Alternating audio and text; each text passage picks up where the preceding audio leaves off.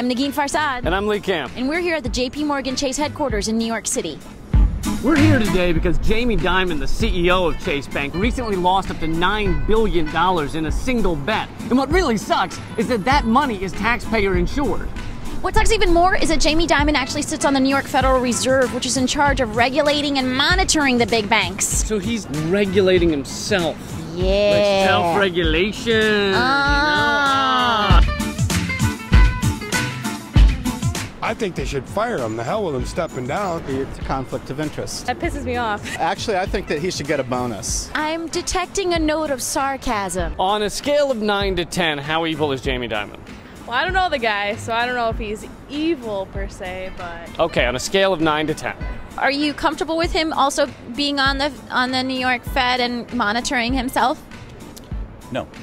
It's like R. Kelly being a teacher at a middle school. It's like Jeffrey Dahmer being in charge of a daycare center. It's like BP being in charge of oil cleanup.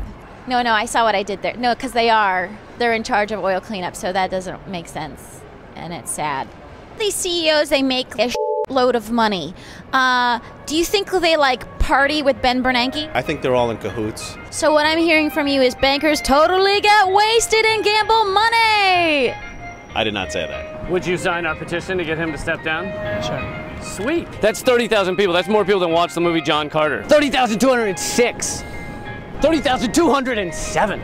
We have 30,211 signatures. Let's go deliver this thing. So I was gonna dramatically run off, but could someone take? Oh, all right. We have 30,000 signatures we'd like to deliver to Jamie Dimon of people asking him to step down from the New York Fed, and we were wondering if we could go do that. You have the nerve to come into this man building and you want to do that? Yeah. It's like one of these democracy things. We misspoke. This is a list of credit default swaps for him. What if we were here to sell him a yacht? I have this weird feeling they don't want us to deliver these signatures. I'm getting that feeling too. I will personally deliver it to him. We can do that. Really? Oh, Will you yeah. make sure you won't just put You it in have the my recycling word. bin? No, because he would put me in a recycling bin. We came, we saw, we delivered petitions. We delivered petitions. The No, voice of 30,000 people were heard today.